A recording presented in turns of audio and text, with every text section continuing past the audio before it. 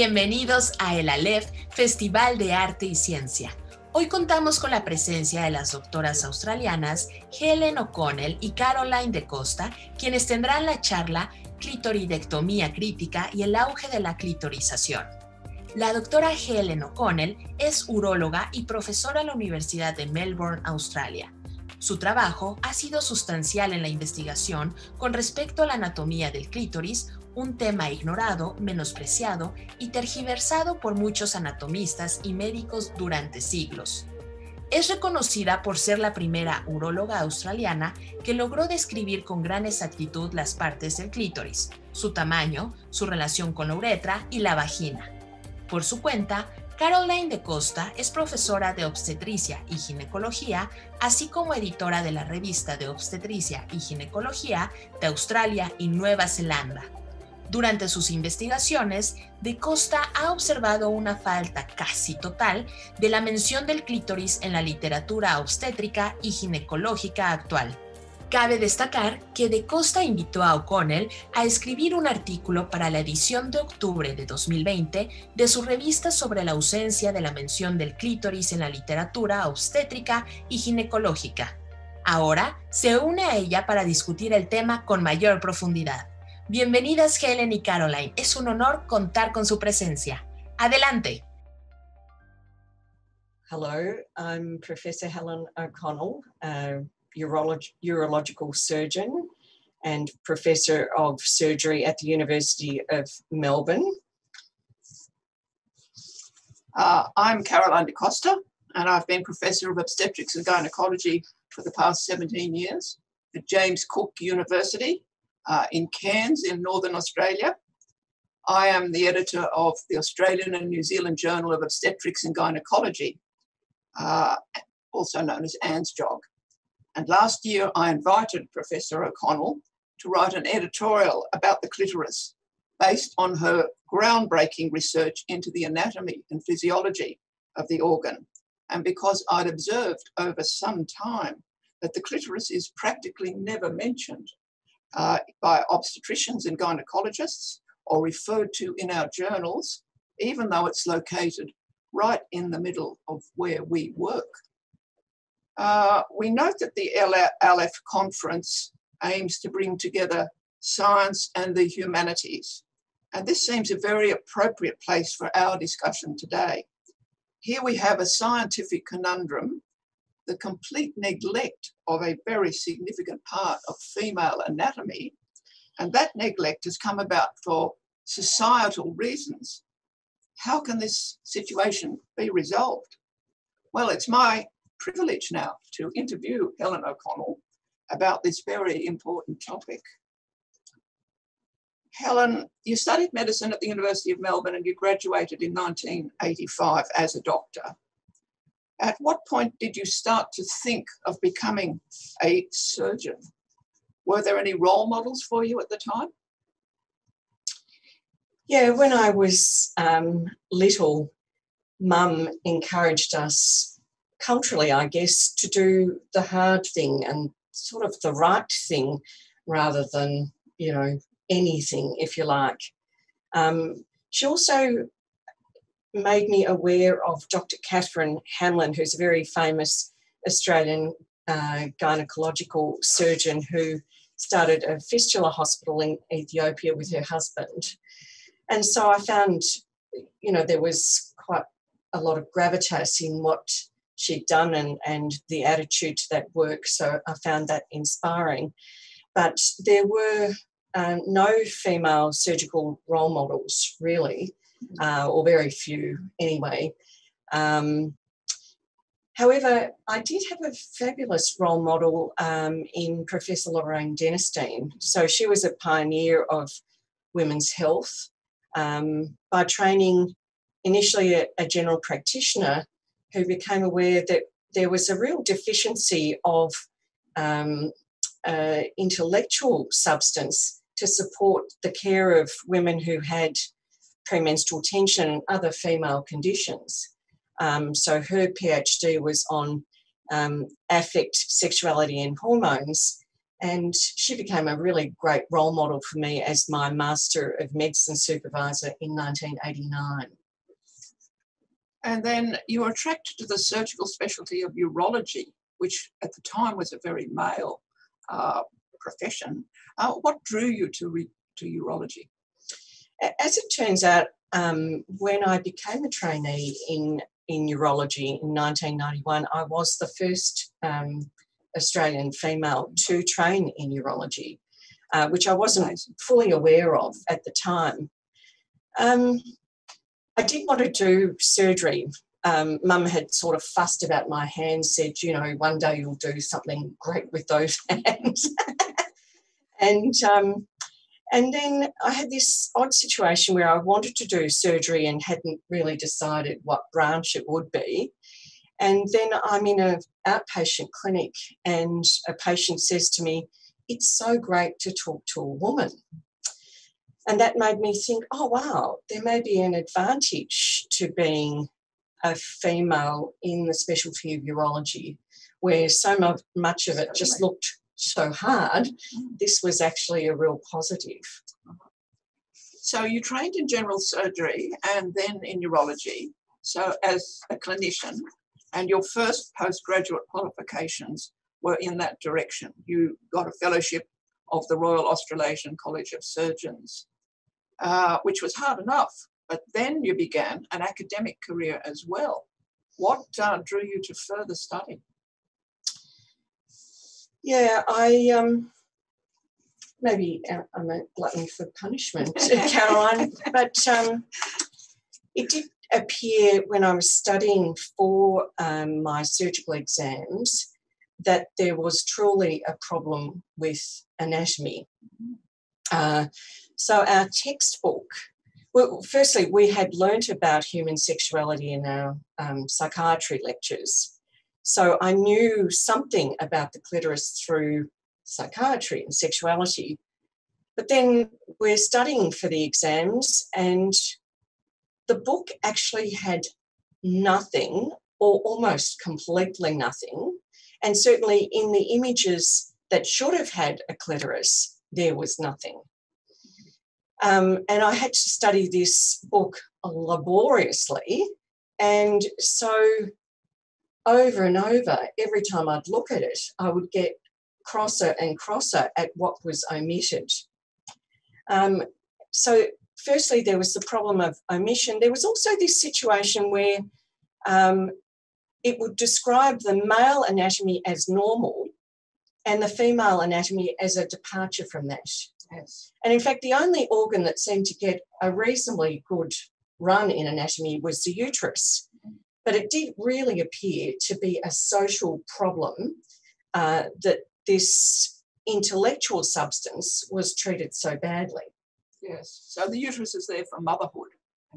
Well, it did seem like that was an organ you were going to learn about well. Yes. But these other body parts, nerves to even the vagina or the clitoris were completely not described. And I might mention just here that along with all this work, academic and clinical, you also had a family.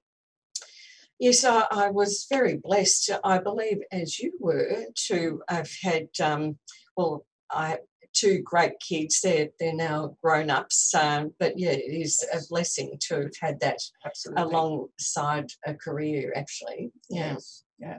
So tell me now about how you came really on the subject of the clitoris, and in particular your discovery that the full anatomy was unknown not only to the general public but to doctors.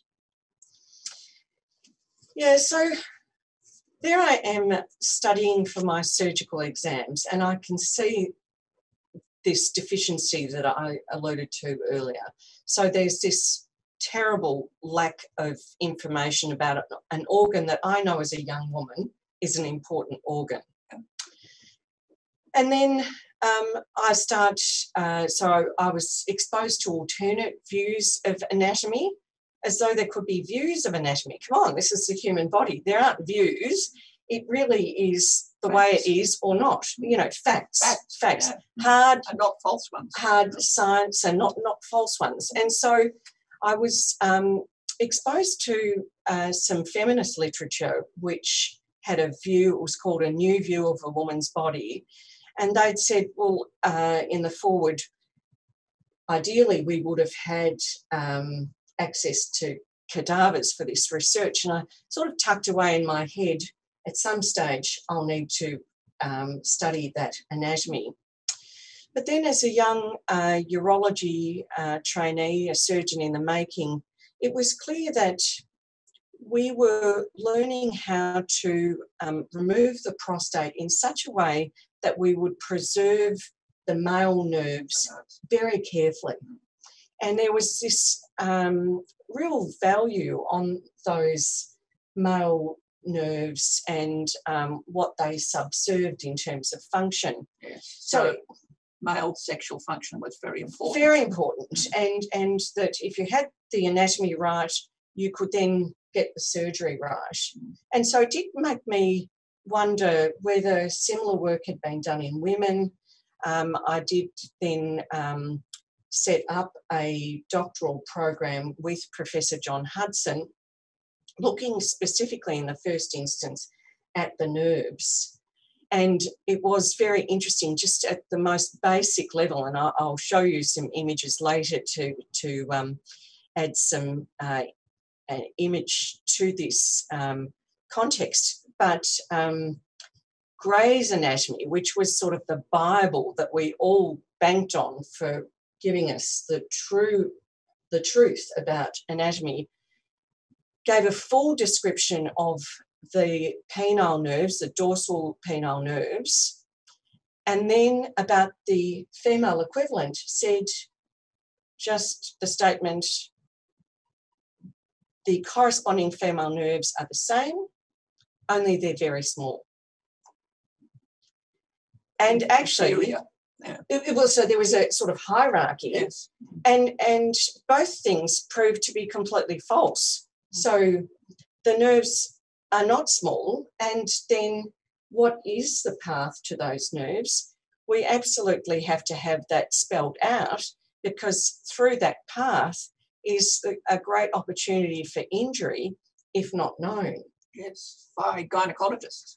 Well, potentially gynecologists, but it could also be urologists, general surgeons, colorectal surgeons, pelvic trauma. If you don't know the anatomy, how can you protect it consciously? Exactly. So you've unearthed some pretty amazing facts and descriptions of the clitoris from supposedly learned. I might have this one. Yes. And one I prepared for you earlier, Doctor. And so tell me a bit about what you found when you looked at the literature. So historically, what has been said about the clitoris in the past? So in reviewing the literature extensively, as I did for my doctorate, it was clear that amongst a lot of really suboptimal descriptions, the little penis kind of view and or the true absence, that there were actually some very accurate anatomies. Of course, I was studying the anatomy to work out what was accurate, but when we delved into it, there had been some really great historical descriptions. Of course, they didn't have the benefit, as we did, of really objective media like photography, digital imaging, MRI, all the modern technology we could bring to making anatomy incontestable, which is kind of an exciting time to be reviewing anatomy in a way. And so the other really interesting thing that had happened about anatomy that some psychologists became aware of, talked about in an article by Moore and Clark in the mid-90s, was that anatomy of the clitoris was actually well described in a version of Gray's Anatomy at the beginning of the 20th century, only to lose detail. How could that happen? Across the 20th century, so you've got successive editions where someone's decided, or it's just, you know, maybe there's too much detail, what can we drop off? Oh, well, that doesn't matter. Whatever it was that underpinned it. Possibly, but maybe a woman. Anyway, someone had decided that less detail was required, and it wasn't until the 1970s that actually more detail of the clitoris became evident in these successive versions of Gray's Anatomy. So an amazing thing that you can actually have active deletion of description across a time period of observation. Even though the clitoris is still there. Even though truly women are not changing over that period of time. So, yeah, it's fundamentally kind of amazing. Helen, would you maybe just demonstrate for our audience the major parts of the clitoris? So I might start off with, before we go into detail about our little model. Not so little. No, not so little. In fact, this is a life-size model taken from a 3D of MRI.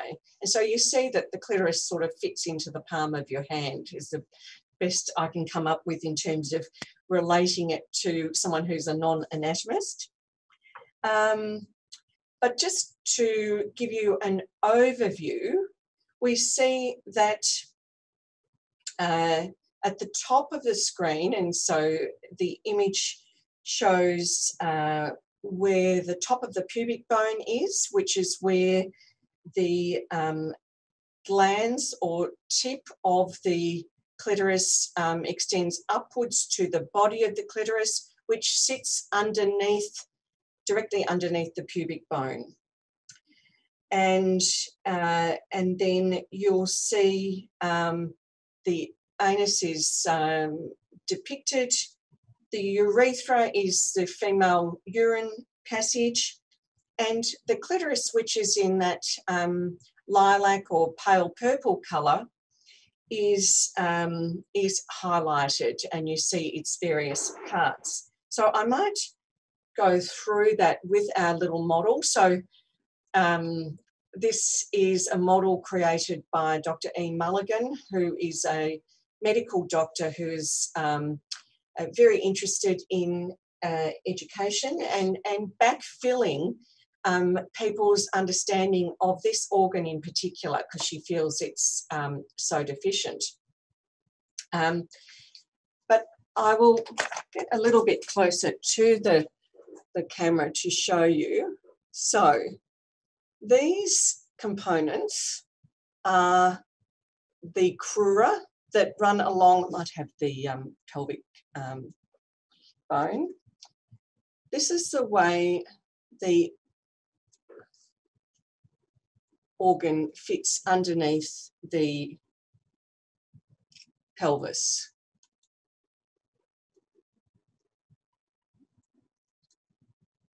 So this is the part that is most familiar to. So the glans is the tiny bit that's apparent, if you like. People have conceptualised the tip of the iceberg because this is the only bit that's visible when you look at the vulva, or the skin that wraps over the top of the clitoris. And so this is the boomerang, if we have it in the correct anatomical position. This is the boomerang-shaped body of the clitoris. So these two arms, the crura, join together to form the body that sits underneath the pubic bone. And then we have on either side of the lower vagina and urethra, and you'll have a look at that through some art later to understand that relationship better. But these are the bulbs of the clitoris, and each of these four bodies unites up here, and there is actually another little area between the skin and that area called the pars intermedia, where all of the blood vessel communications make sure that these parts are all interconnected. So that gives you a little bit of an idea of what the clitoris looks like. So, Helen, you did a lot of dissection in your preparations for your research and your doctorate, and also you used MRI. Well, actually, the MRI story was fantastic, actually. So my mentor, who sadly for us passed away recently, Dr. Ed McGuire, at age 81, was a doyen of a new specialty, female urology. He had a chance conversation at the University of Michigan with a guru of gynecology and anatomy in particular, Dr. John Delancey. John had done quite a lot of MRI study. By the time he contacted me, he had a bank of 200 MRI images, but he also had this small bank of 10 healthy volunteer MRIs. And so he contacted me and said, we think we can see the clitoris in these MRIs. You've been studying it. Would you like to collaborate? And, you know, would I? Yes, I would very much like to. And so you can now have a look at this image of the MRI of the clitoris. So one of the things is normal non-doctors have a bit of trouble looking at dissections, and so I could show you, you know, a vast array of dissections, but one thing is moving this into models. Another is MRI, which is a modality where there's no distortion related to the imaging itself that can happen possibly with ultrasound. But it shows very clearly, if you look at this MRI, the urethra is in the centre as a little target-shaped organ. The vaginal wall in cross-section is immediately behind it, and then a little bit further behind is the anus. But up towards the top, in a much lighter colour owing to its vascularity, is its blood supply, which is high, is the clitoris. And so you can see this pyramidal shaped structure with that core of the lower vagina and urethra.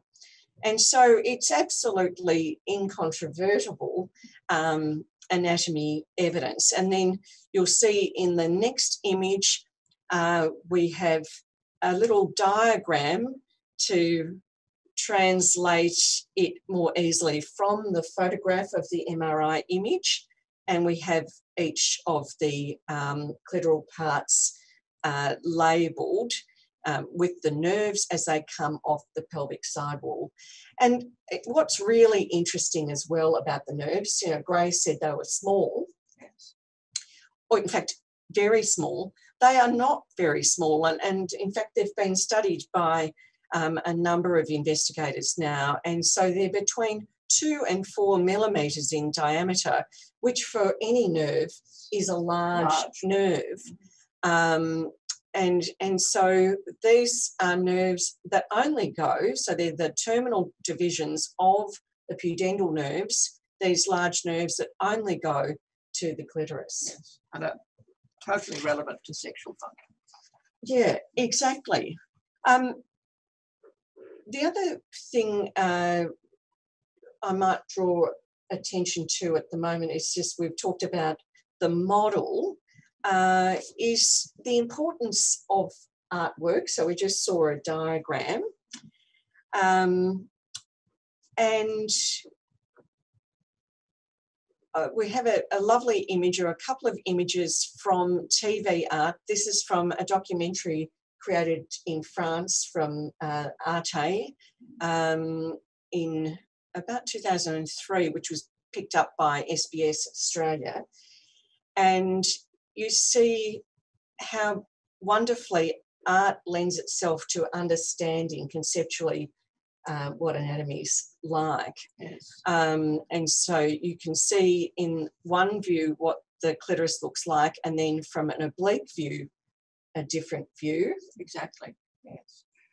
When you first began to report your findings academically, Helen, what were the initial reactions? This is towards the end of the 1990s.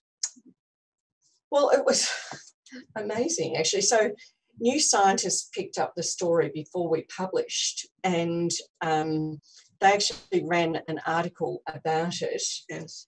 And as a result, the phone just ran red hot because maybe it was just that people were ready for this to come alive. But we couldn't keep up with the press related to it. So it was just, firstly, incredibly well supported by academic peers and actually superiors at that time of my career. And then we had all this excitement in the popular press. Yes. So it was a very interesting moment, actually, and it did show just the power of the media to communicate cold, hard science, such as anatomy. Yes. And so there was a lot of interest from women. So profound interest from women, and but very interestingly, how interested our colleagues were as well. You know, it did attract suitable scholarship funding from highly reputable organisations. So yeah, institutions. It was terrific. So that's all been very encouraging. Yes. Yeah, but enough about my work, Caroline, but thank you for your generous listening. Professor de Costa, you've had a stellar career and made so much difference. I'm so pleased you've reached out with the invitation to do the editorial for Anne's Jog. And I'd had my own obstacles, but you were in fact tackling doing an obstetric career at a much earlier stage. Can you share us some of the stories of what it was like to become a young gynecology trainee, and what was it like at that stage? Yes, well, I was brought up in Australia, but I didn't study medicine here. I travelled and worked for a while before I began medicine in Ireland, in Dublin, in the late 60s, 1960s, and early 1970s. I became involved in the women's liberation movement in Ireland very quickly once I realised that the situation for women in Ireland was dire at that time. There was no contraception, certainly no abortion, no divorce. And as a medical student, I saw women who lived in poverty because they had a pregnancy every year, resulting in families of 10, 12, 14 children. Wow. And I was part of a group of women who in 1971, very publicly, we took a train. It was possible to get the train from Dublin in the south of Ireland, where contraception was not available, and go to Belfast in the north, which is in the United Kingdom, where it was possible to buy contraceptives. So we went up on the train and came back in the same day, loaded ourselves up with condoms, and we brought them back to Dublin with as much noise and commotion as we possibly could, gaining the attention of the Irish customs officers, but also media attention. And this was part of the start of the campaign to get contraception for Irish women. It also involved the work of several very courageous doctors, some women, some men, who have been role models for me all my life. And it really led to radical changes over several decades in Irish society, which Ireland now has legalised divorce, same-sex marriage and abortion, as you probably know. I also undertook my specialist training in obstetrics and gynecology in Ireland, and I was one of the first women to do that in the 1970s. What a fabulous story. I mean, just amazing life, Caroline. Our medical specialties have both been very male-dominated. Very male-dominated. Yeah. How did you navigate being so outnumbered? Did you ever, as they say now, call anyone out on sexist communication or concepts? So as a young woman, I found I had to work very hard and seek to be the best because I didn't play rugby, which was considered necessary to become an obstetrician gynecologist for males. But I did receive, I have to say, a lot of encouragement and support and teaching from many male colleagues. I experienced more sexism and discrimination actually later in my career as a specialist in Australia, which did have to be called out. I was in a much stronger position to do it than I would have been if I had been training here or been a medical student. I was already a consultant. And it was also necessary to encourage and mentor younger women here in Australia to get them into the specialty. It takes another 6 years after your medical degree to become an obstetrician and gynecologist, as the same length of time for a urologist. But this has been very successful. More than half the specialists now in obstetrics and gynecology in Australia are women. And I think the numbers are increasing in surgery too. It's really something to celebrate, the rise of the percentage of women in obstetrics and gynecology.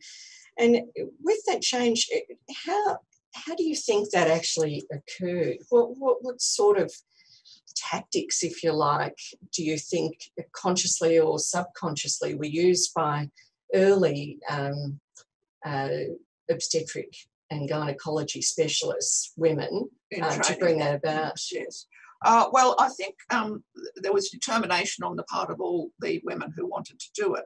They wanted to be trained exceptionally well, and I think it was to some extent exceptional women who took up the mantle. But we were a group together and we supported each other. And I think that was very important. We actually had really formal group meetings over a period of time in the 1980s and the 1990s.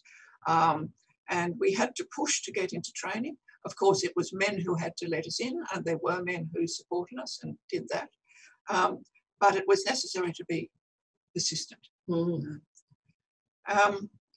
Helen, is there now a definite body of practice that is female urology? Has this happened over the last few decades?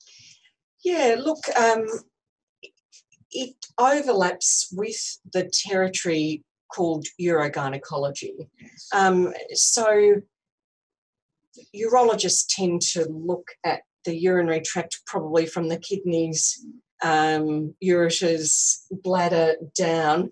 But essentially, yes, it has arisen as its own specialty. And so people like Dr. Ed Maguire have forged this area which complements urogynecology and which specifically looks after the female urinary tract and focuses on very much the best outcome, giving value to the female urinary tract rather than us being a very prostate-centred organisation, if you like. So I began to notice that there was very little mention of the clitoris in obstetrics and gynecology. From way back, I guess, and I just felt, well, that's how it is, and we'll get around to this sometime. We need to get into training. We need to be a majority or a substantial minority within the College of Obstetricians and Gynecologists before we can start getting onto things like, you seem to have forgotten about the clitoris. Something missing here, guys. But I certainly realised that the anatomy teaching that I had as a medical student, but then as a trainee in obstetrics and gynecology, it, as Helen has said, The parts of the clitoris are described as small and insignificant analogues of the male, which is larger and more prominent. There's a phallus, and this is important, and the adjacent parts are very important. The prostate's very important. Women don't have prostates. You know. Occasionally, there's mention in obstetric literature of tears to the clitoris and how they have to be repaired. And there's a lot of literature now on the management of female genital mutilation, which is removal of the clitoris and sometimes parts of the labia, practiced by certain societies. And as women from those societies have moved, have emigrated to Australia, to America, to Europe, there's been more awareness of this amongst obstetricians and gynecologists with solutions to the problem. So do you think obstetricians and gynecologists have been committed to assisting the cause of eliminating FGM? Yes, they're prepared to look at how to ameliorate the situation. At the same time, we are still not taught about the full anatomy, which is demonstrated in you know, something as simple as the model.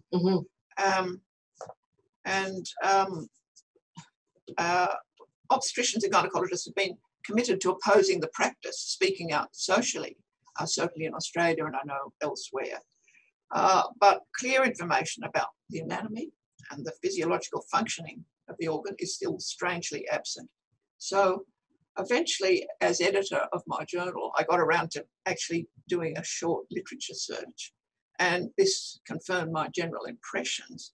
And that's at the point at which I contacted you and said, we need your input. We need an editorial, please, Helen.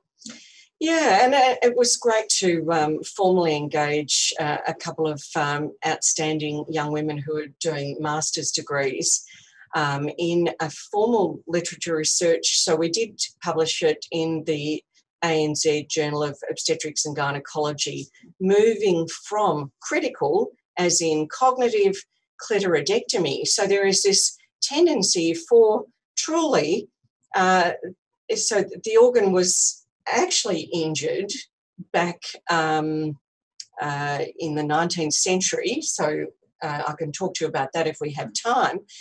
And certainly there's a cultural practice of mutilating or harming this organ, and there's complex underpinning social reasons for that.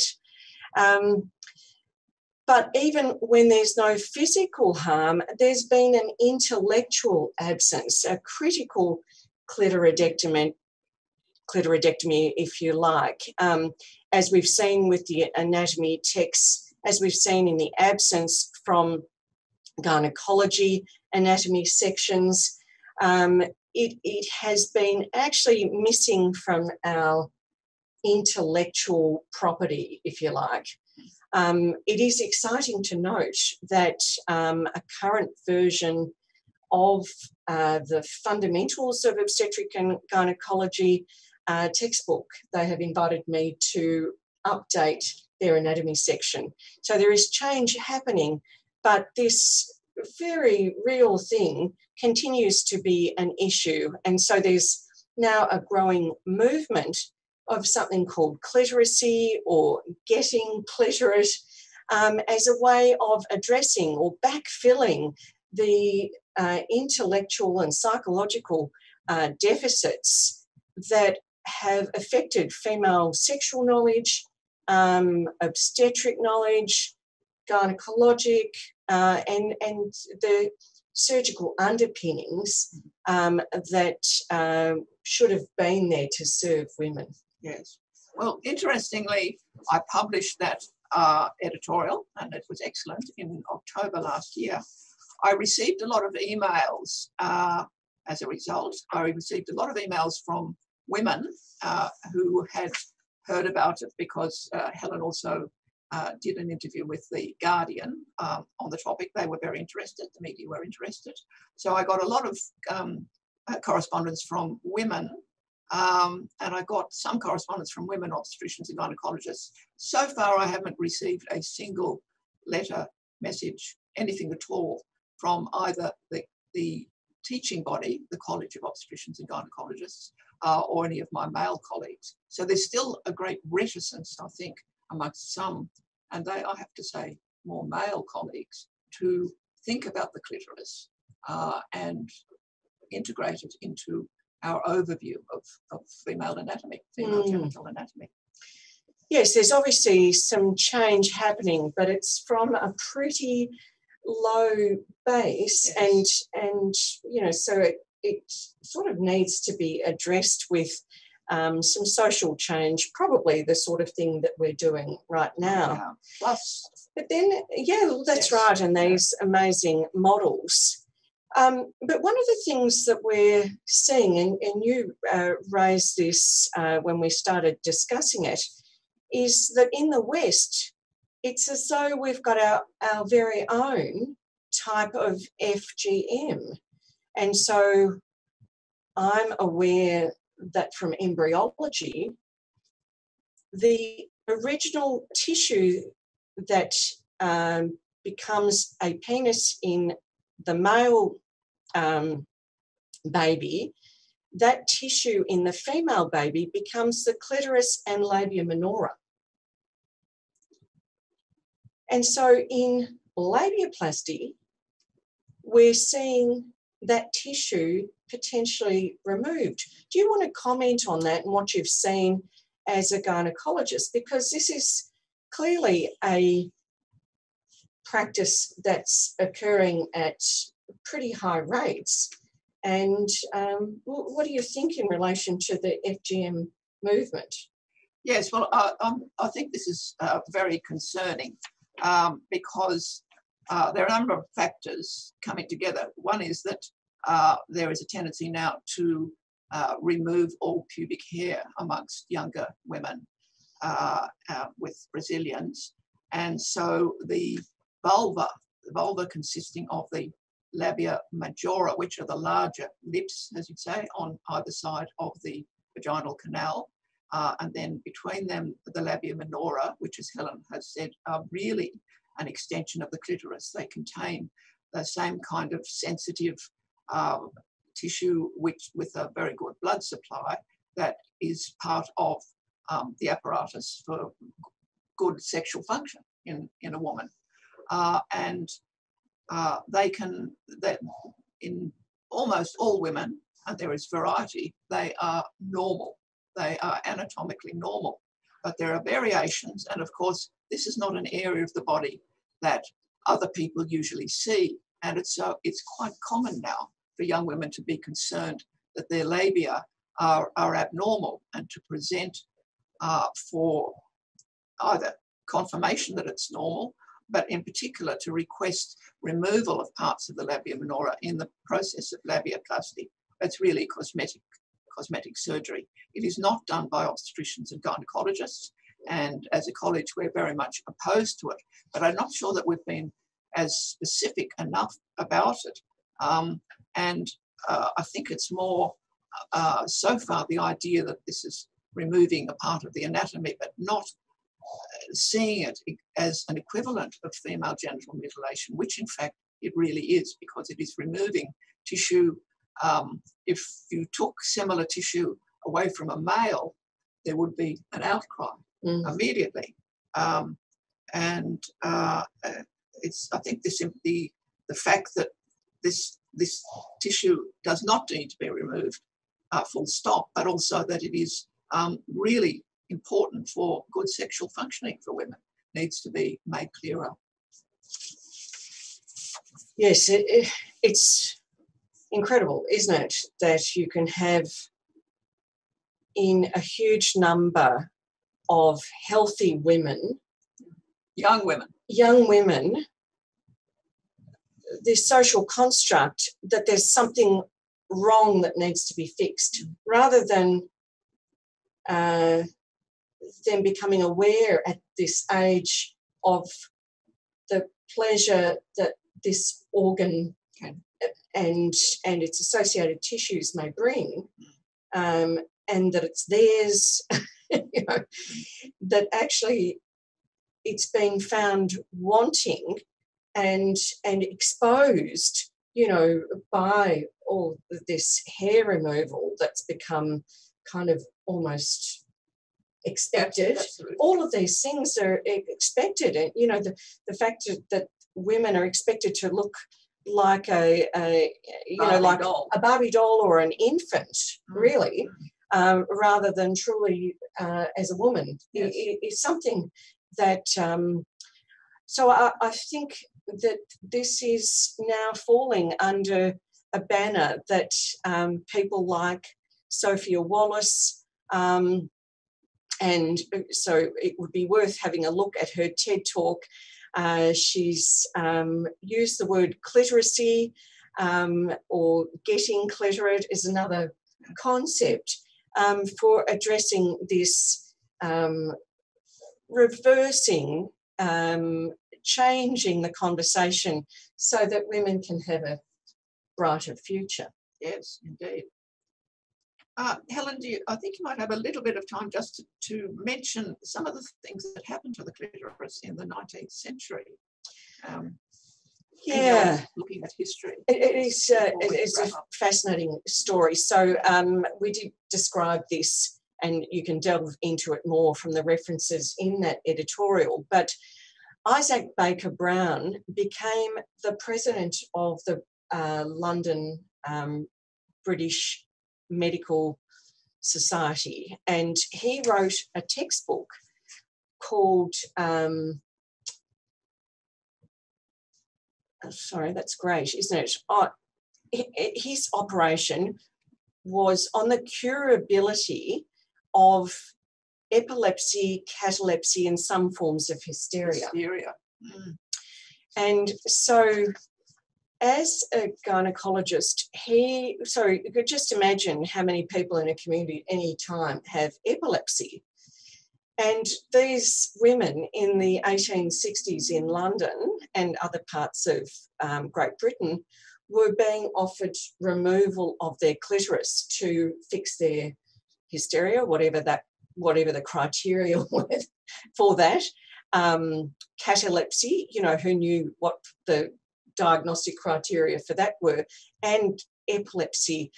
So he ultimately, presumably enough people in the medical profession decided this can't be good, as they watched their sisters and mothers and so forth go through this operation, which didn't actually resolve the problem. And so he was tried by his colleagues and ultimately deregistered. But in his defence, in his hearing, he defended that, in fact, they were guarding the honour of women. You know, so the history of this organ is of removal. Even in the West, we were removing it for the most bizarre connections to other health problems. Yeah. You know, and it was quite it's quite a history to read, and thank goodness, the profession did actually rise up and stop it being practiced. Mind you, there are still reports in the Western literature of clitoridectomy being used for medical conditions outside the pelvis as late as the early 20th century. So it's kind of staggering stuff. Yes. Well, hysteria, of course, was the diagnosis really for any woman who gave an opinion of her own. At one point. You should know better, Caroline, than to have an opinion. Yes. But you've touched on that point too there, because of the point of female genital mutilation in those societies which practice it now is to protect the honour of the woman, supposedly, and to guard that honour on the part of the males in her family. And it's done, unfortunately, on very young women, girls, often without any form of anaesthesia, not by anybody with any medical qualifications, but for that reason. And so you've had this, as Helen has said, this practice growing up in very different parts of the world, where there's been a great fear, as it seems, on the part of males, of female sexuality. and thereby of female autonomy and control of their own, women's control of their own bodies. Yeah, presumably if you work to understand the psyche and the cultural underpinnings of injuring a perfectly healthy organ, it does seem to have its basis in the sort of things you're alluding to. Yes. Yeah. Control over women in particular. Yes, so following the publication of your editorial in our journal and your writings in The Guardian, you've made a podcast too that would be accessible to the audience. So we're publishing in June a review article and another editorial about labiaplasty and the fact that it is really a form of female genital mutilation. We're taking seriously the message that cosmetic surgery on the labia is not only unnecessary, it's actually criminal. And I am becoming increasingly familiar with the concept of getting clitoris, Helen, with art and science making knowledge accessible, which of course fits in nicely with the theme of the ALEPH conference. Yeah, getting clitorid is the rising force among girls and women to know this organ, this seat of pleasure. Though orgasm occurs in the brain, stimulation of the clitoris is the most likely path to orgasm and its benefits. The clitoris has been maimed physically for thousands of years, but it's also been maligned, ignored, or omitted even from anatomy itself. We need to restore its rightful place in female identity, life, and love. Thank you.